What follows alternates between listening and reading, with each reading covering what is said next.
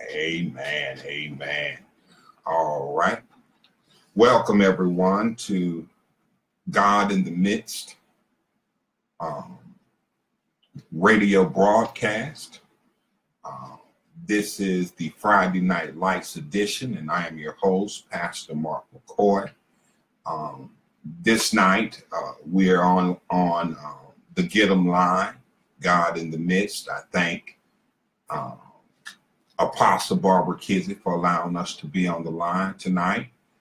We have some things going on with the Guiding Light Ministry, and so right now the Guiding Light Ministry isn't active. So what we're going to continue on with the Friday Night Lights program and preach and teach the Word. Pastor Paul is also my co-host. He's not with us tonight. His father, Bishop Nathaniel McCoy, who we call fondly Uncle Bay Brother,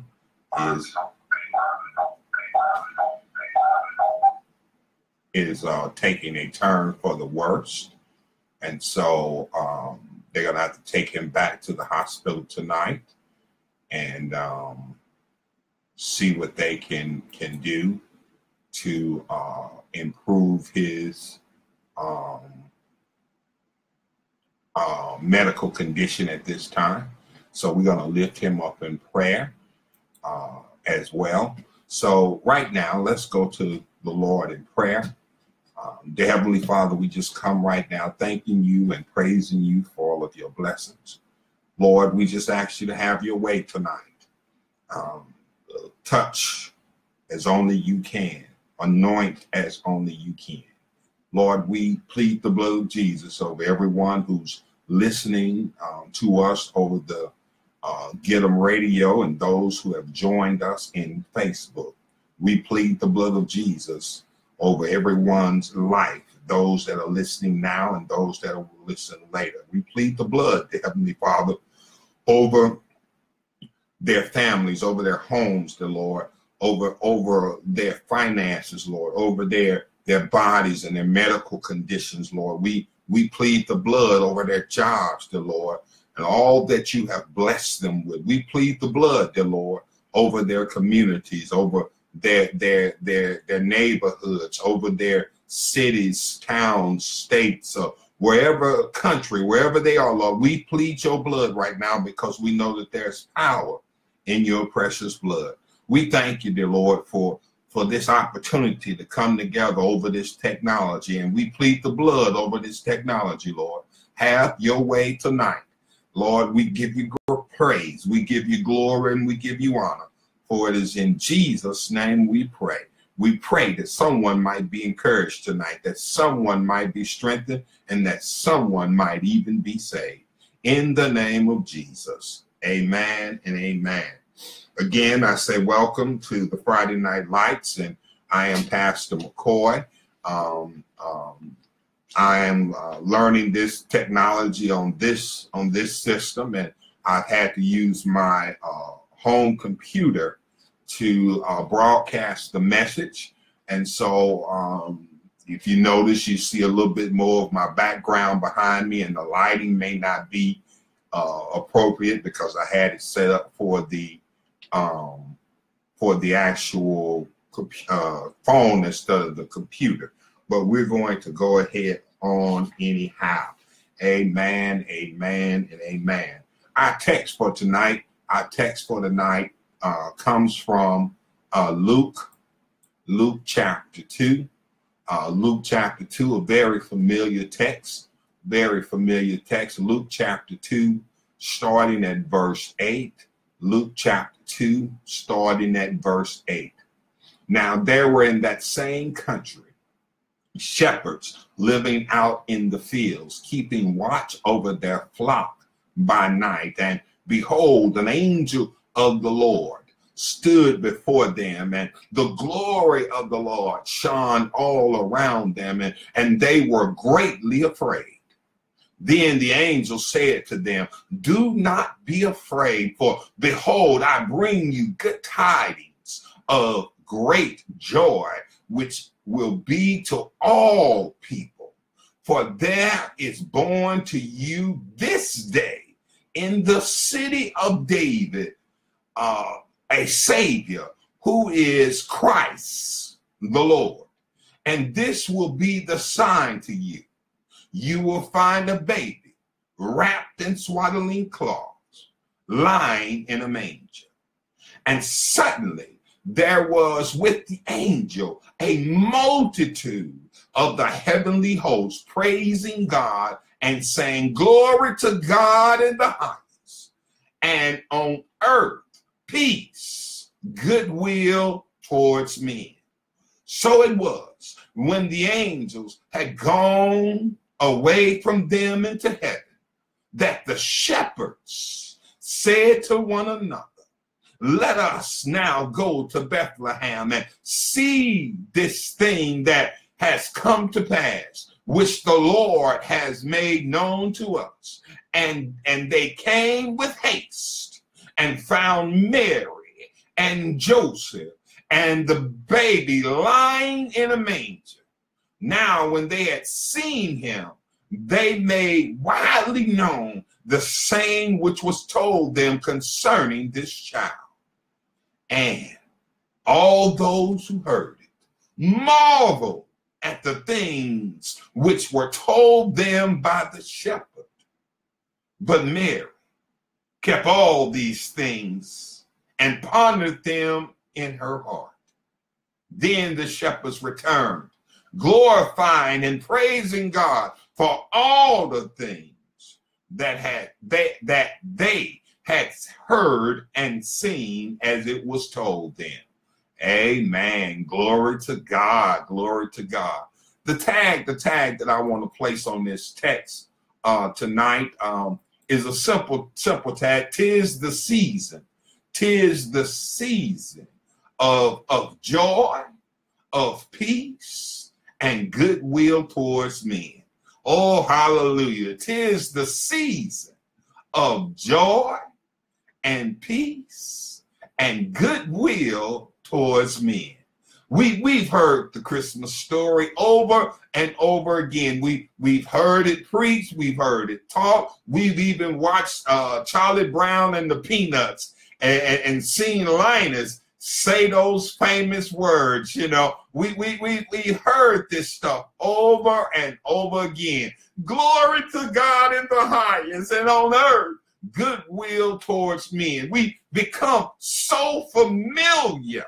We've become so familiar with the Christmas story that familiarity is at a point that most of the time we don't want to hear someone preaching or talking about it. It's just like, okay, yeah, I know the Christmas story.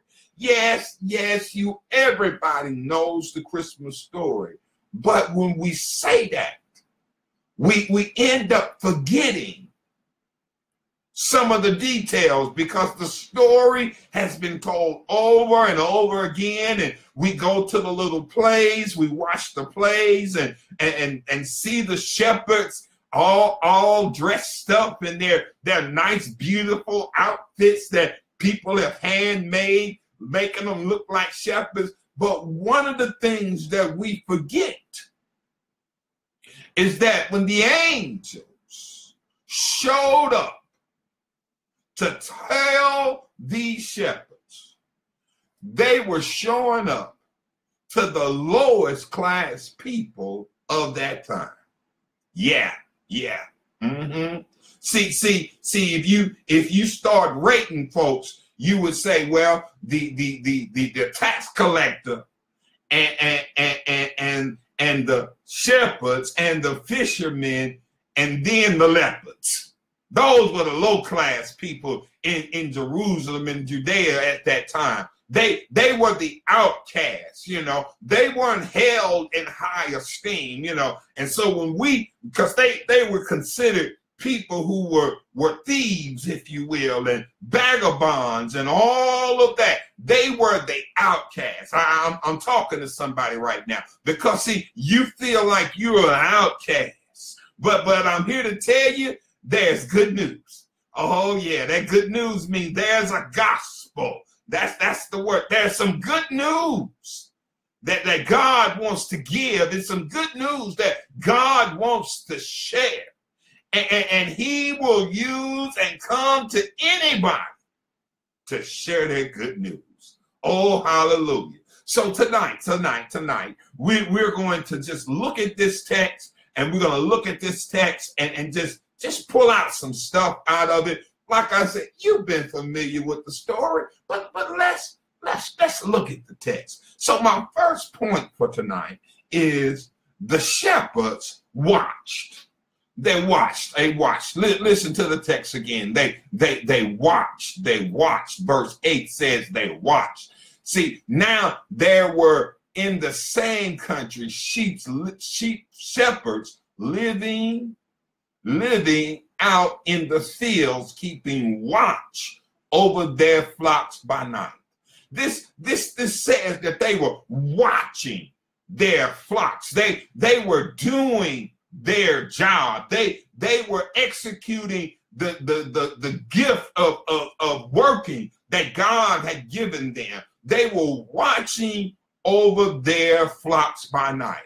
And that brings us to, we ought to always be praying and watching and praying, because we don't know when God's gonna show up and say, surprise. Oh, hallelujah. That's what happened to these shepherds. God just showed up. He sent his angels. And so they were watching.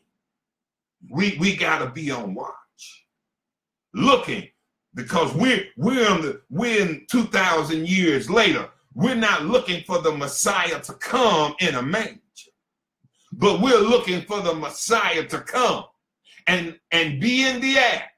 And the dead in Christ will rise, and we'll get caught up. Those of us who are still living get caught up with him in the air. We ought to be watching and praying. Oh, hallelujah. How often do we get so distracted with the things of life? We get so distracted with the things that go on in our day-to-day living that we don't spend the time to pray and watch and pray, because God is always up to something. Oh, hallelujah. He's always got something going on, and we just have to be on our watch. Oh, hallelujah. But the next part says, behold, an angel of the Lord stood before them, and the glory of the Lord shone around them, and they were greatly afraid. Oh, yes. Not only were they watching, but when this thing happened, they were in wonder. They were in amazement. Oh, hallelujah. They were in amazement about what was going on. And I'm going to read down to verse 14, and I'll come back down. It says, and then the angel said to them, do not be afraid, for behold, I bring you good tidings of great joy, which will be to all people. For there is born to you in this day, in the city of David, a Savior who is the Christ. It's Christ the Lord.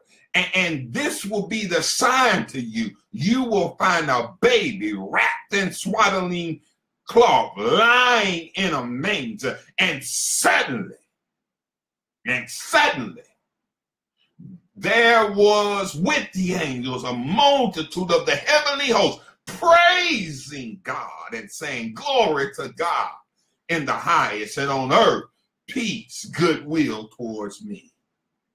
These shepherds were wondering what was going on, and they wondered at the appearance of the angels. The shepherds were wondering at the appearance of the angels. It was like, whoa, what is this? It says that they were afraid. They were greatly afraid when they saw the angel. that stood before them, they were greatly afraid. Oh, I don't know if you've ever been to a surprise birthday party or someone has had a surprise birthday party for you. I can remember one of our friends had a surprise birthday party a couple of years ago, and it's also her retirement, and her husband had arranged everything and got everything set up. And then we had the gathering, and he had told her that, you know, we just gonna go out to dinner, and all of her friends and family members were there. And she walked in and we said surprise. And it was like she was almost getting ready to have a heart attack, like what is it, a Red Fox on Sanford and Son. But oh Elizabeth, here I come. Because that surprise overwhelmed her. That surprise just like, wow. And that's how we are sometimes. When we get surprised, it startles us. When we get surprised, it knocks us off. And that's where these shepherds were. They were wondering at the appearance of an angel. And secondly, in this wondering, the shepherds were wondering at the statements of the angel. And the angel says, do not be afraid. Oh, for behold, I bring you good tidings of great joy, which will be to all people. Yes, here, God is telling us through this angel, as he's telling these shepherds, don't be afraid when God surprises you. Don't be all bent out of shape when God surprises you. I believe we ought to be on tiptoe anticipation, waiting for the sudden surprise of the Lord to step into our situation. And we ought to speak it by faith, saying those things that are not as though they are, and then wait on the Lord, and knowing that old saying that he may not come when you want him to, but he's always right on time. We ought to be on tiptoe anticipation that God, yes, he's going to show up, and when he show up, he's going to show out. We shouldn't be caught in our fears of our finances, fears about our family, fears about our future, fears about our job. Don't be afraid. Don't be afraid. For God has sent his angel to watch over you and me, and he's bringing good tidings of great joy, which will be to all people. Oh, what joy. What unspeakable joy. I don't know about you. I've been in situations where I didn't know how I was going to get out of them. But God showed up and said, surprise. And I said, oh, thank you, Lord. Glory to God. I wasn't afraid. And I've been praying. And praying, wasn't worrying, because worry don't add anything to you. Oh, hallelujah. So they went deeper and told them what the good news was. These glad tidings of great joy. What was these glad tidings? What was this great joy? For there is born to you this day in the city of David one who is the Christ, the Lord. I love The Matrix. I love The Matrix. I love that movie with Keanu Reeves in it. And I love that movie because he is the chosen one. It talks about him being the chosen one. And they had been waiting for the chosen one. The children of Israel were like those in the Matrix. They were waiting for the chosen one, the Messiah. They were waiting on the Messiah. They were waiting on the Christ, the anointed one, the one that was going to change everything. And they had been patiently waiting. And for these shepherds, it just kind of blew them away, because they had heard over there in Jeremiah where it kind of said that when God makes this announcement, he was going to make it to the shepherds, the lowly people. Now, I don't know about you. I don't know about you, but I have received texts of babies being born.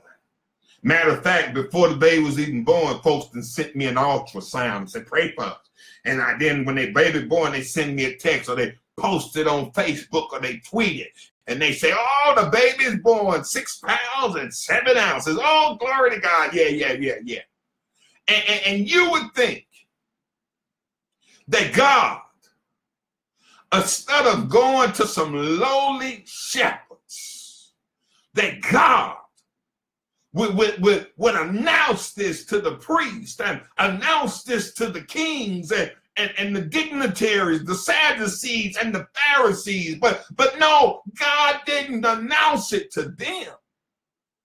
He announced it to the shepherds, the outcasts, those that people, they need them, but they don't want to deal with them because they unclean. They're always around these animals, and they don't bathe right, and they don't act right, and they got their own little way of doing things because they traveling to and fro, and they always had a knife on their side because they had to protect themselves and their sheep. David, back when he was a lowly shepherd, that little boy was something else. He had his slingshot. In those days, David was appreciated for being a lowly shepherd, but now they got big cities, and they got all the temple and all of that going on, and they didn't appreciate lowly shepherds. But God, oh yeah, he no matter how far down we are, he'll reach way down to pick us up. No matter how far we've fallen off the path, no matter how others have outcast us, God will still come down and talk to us. Oh, somebody ought to have a shout right there, because you feel like don't nobody want you. You feel like don't nobody care about you. You feel like don't nobody is thinking about you, but I'm here to tell you, God is there, and he knows everything going on in your life, and he's bringing you good news that there's a Savior, a Christ being born. But not only that, the angels told him about a sign. This will be the sign to you. You will find a baby wrapped in swaddling cloth, lying in a manger. Now he had already told them that they were going to be in the city of David, which is Bethlehem, and it just so happens that the story tells us, not in this text, but that that Joseph and Mary had to go to Bethlehem to pay their taxes and to come and worship and all of that, and that's where they were in Bethlehem. And not only was they in Bethlehem, but it says there's going to be a baby wrapped in swaddling cloths. That ain't nothing unusual. You would always wrap your child up in nice blankets and stuff like that. But the key of it was lying in a manger. You don't expect a child to be in a manger. And we make our mangers so cute these days. Oh, they're just so cute and nice and clean and pretty. And we put them out and we display our mangers. But I got to tell you, a manger ain't nothing but a barn. And it's a place that stinks because it's got animals in there pooping and flies and bugs, rats and roaches, everything. You're just in a manger. Ooh, nasty. But that's where God chose to be born, incarnated on this earth in a lowly place like that. And you know, if he was born in a lowly place, he has no problem getting down with us, even when we're in the gutter and in the sewer. He'll come down there. That does not bother him, because for the joy that has been set before him, he's going to do everything to save our lives and to save our souls. Oh, hallelujah. That's good news. That's good news. So the shepherds were wondering. They were wondering at the appearance of the angels. They were wondering at the statements of the angels. And verse 13 says, and suddenly there were with the angel a multitude of heavenly hosts, praising God. Now, I know we saw these nice pictures of the angels all up in the air, and we think of a heavenly host as a bunch of angels all up in the air, and when we have our plays, we have them singing and all of that good stuff. Yeah. But now this says basically the angel that was there first stood there, was talking to them. Now, all of a sudden, angels, multitudes of angels covered the heavens. Now, I always wondered, why didn't anybody else see that? Now, you know, today, if that had happened, everybody that had their camera out, clicking, click.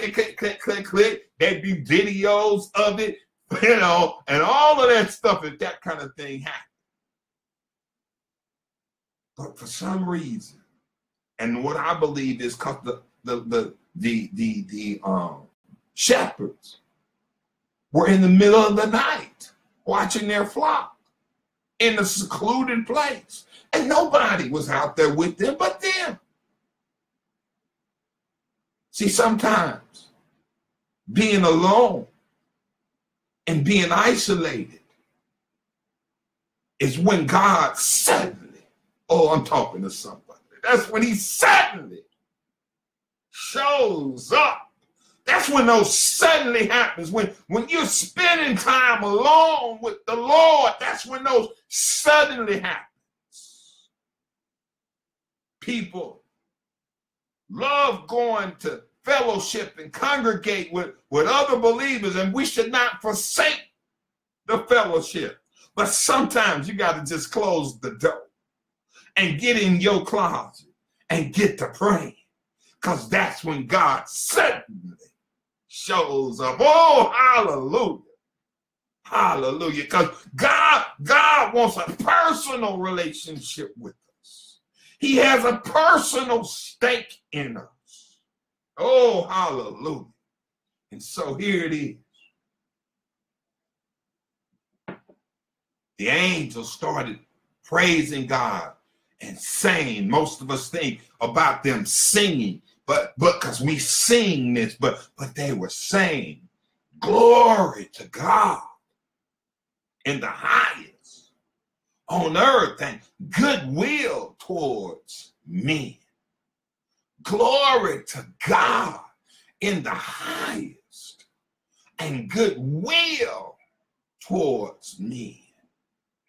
This saying, I could spend a whole lot of time on this saying to help us to understand what First of all, it's giving God praise.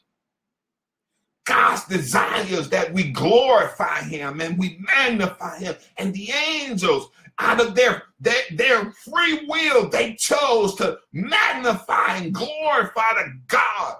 Glory to God in the highest. Do we choose to glorify him?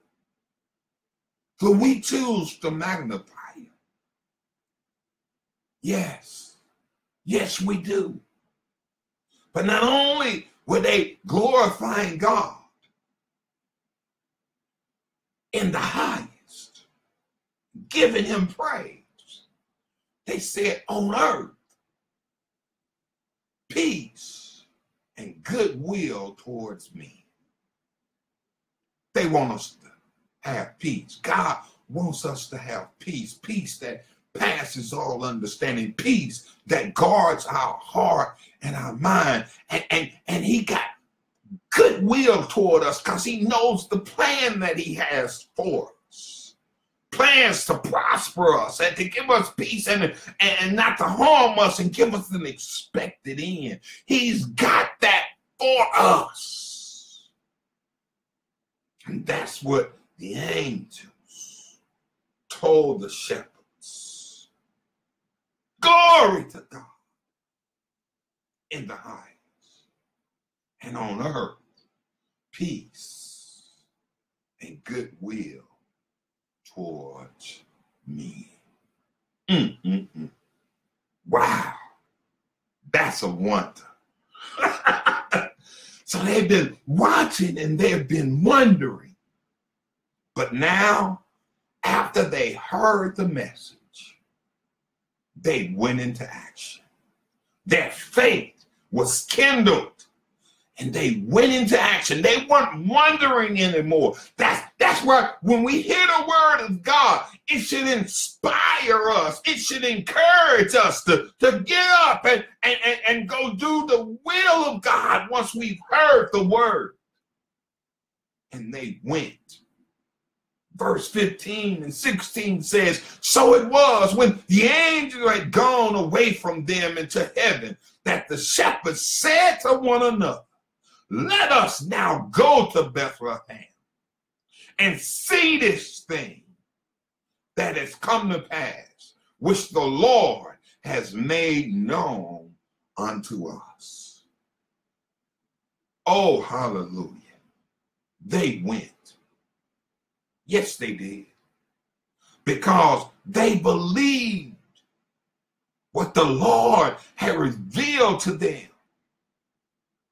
And they wanted to experience it themselves. And so they went by faith. They went. The question is, when we hear a word, what do we do? Do you go in faith, believing what you heard? Do you go and start acting out what you heard, knowing that God is with you? Oh, I hear the word of God says, you're blessed coming in and you're blessed going out. You're blessed in the city and you're blessed in the country. You're the head and not the tail. Are you hearing the word of God, and are you going out and that knowing that you're blessed and you're highly favored? Are you just sitting back talking about woe is me? No, you got to go and believe that God has something great he wants to do in you and for you and with you. And so they went. And verse 16 says, and they came with haste and found Mary and Joseph and the baby lying in a manger. Could you imagine them walking through the city of Bethlehem and they going, hey, y'all, we looking for a baby born in a manger. Y'all know about that baby? That we think he's the Christ. He was born in a manger. Do you know where he is? And they're disturbing everybody. Folks say, man, get on out of here, old shepherds. You're stinking anyway. I don't want to hear nothing that you saying. Get on away from us. Get on. It's too late at night to be coming up here bothering us with that kind of stuff. Yeah. Yeah. Oftentimes when we have great joy in our hearts and great praise in our hearts and we're walking in faith, it's going to be naysayers in our lives. They don't want to hear nothing we got to say. They don't understand what God has done in us. And here's the thing. We can't let that deter us. We can't let that disturb us. We can't let that hold us back because they don't know. They wasn't there. They don't know when and they don't know where. When God picked you up and turned you around and placed your feet on solid ground, don't nobody know that but you and God. You got to operate in that. Oh, hallelujah. I know I'm speaking to somebody now. Folks done told you you ain't nothing. Folks done told you all about your past. Even the devil is trying to mess with your mind, telling you about your past. But God is trying to tell you, I got you. I know where you came from, and I also know where you're at and where you're going. Oh, we got to trust the Lord. So the shepherds kept looking, and they finally found them. They found them. They went and they found them. So the shepherds, they've been watching, they've been wondering, and they went, and now they are going to witness this marvelous, glorious birth. And they're going to see this baby lying in a manger just like the angels had told. Listen to the text, verse 17. Now, when they had seen him, they made it widely known in the saying which was told them concerning the child. They told Mary. They told Joseph. They told everybody they came in contact with.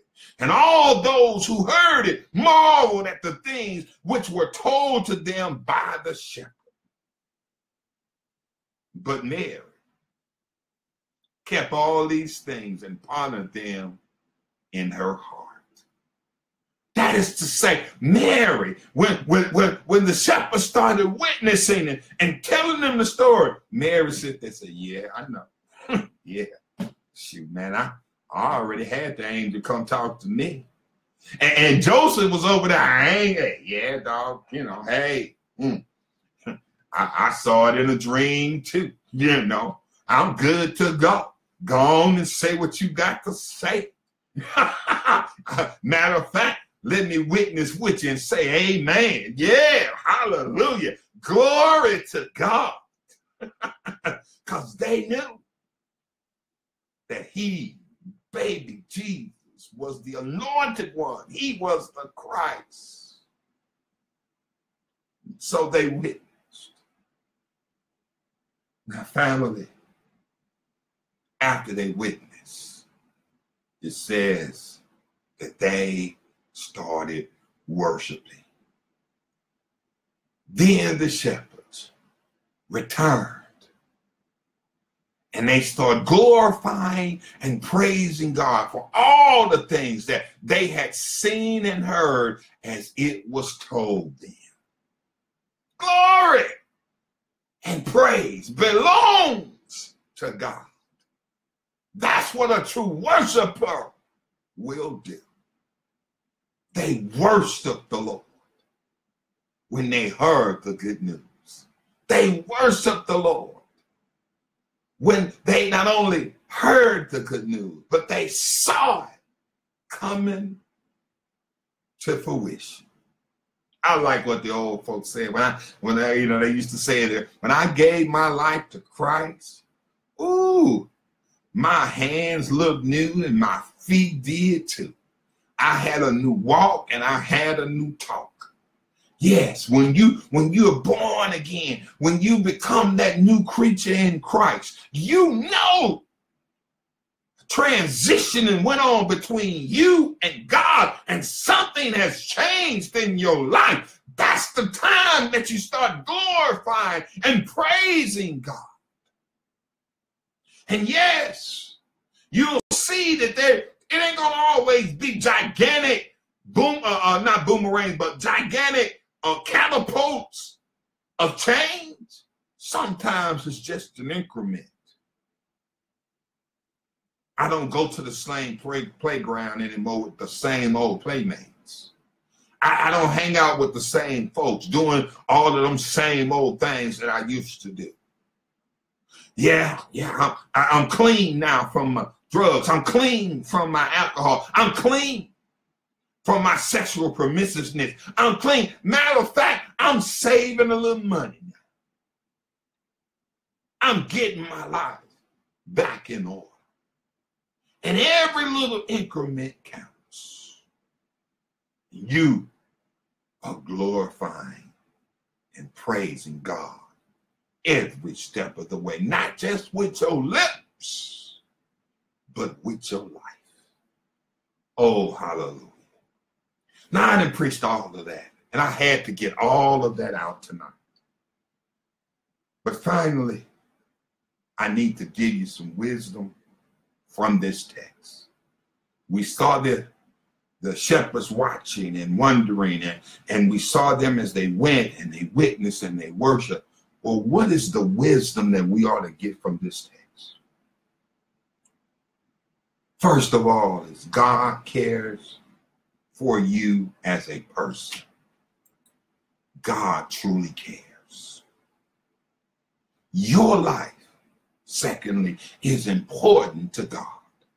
So important that he gave his only begotten son, that whosoever believes in him shall not perish, but have everlasting life. God cares about your faith. He wants you to believe in him and to trust him and to give your life for him. And he wants us to be free of our fears. Don't be afraid to trust in Jesus. And then finally, he wants the joy of the Lord to be your strength. Oh, hallelujah. The joy of the Lord, which gives you peace and joy and goodwill.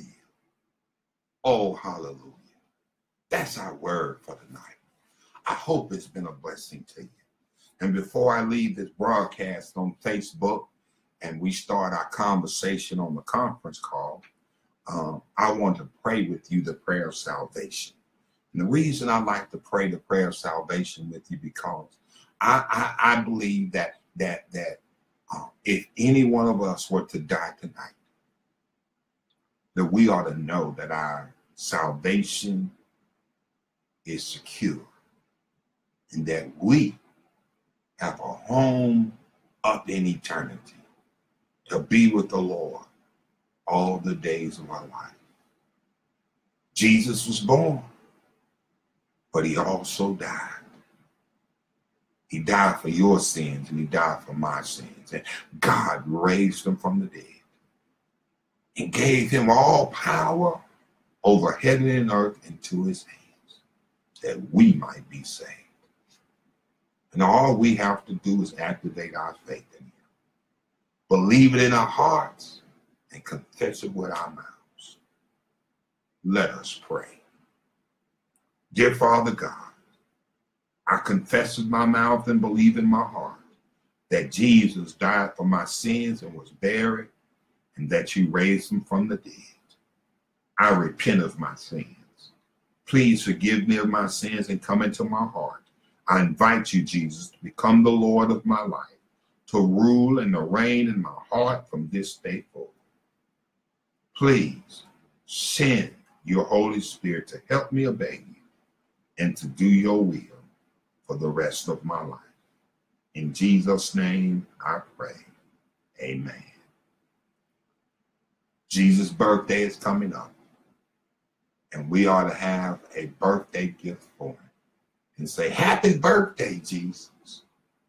And the greatest gift that you can give him, someone who has everything, he owns the cattle on 1,000 hills.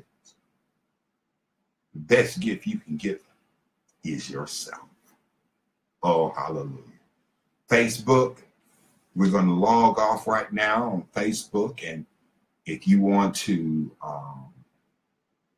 get on the conference call line with us, the number to dial for the conference call is 619-639-4733. Again, 619-639-4733. If you join us on the conference call, we will be discussing the lesson, and then we also will have a prayer time. I did see someone put a prayer request on the in my inbox on the conference call, and we will be praying. And so we thank you again for joining us, and may God bless you and keep you. Amen.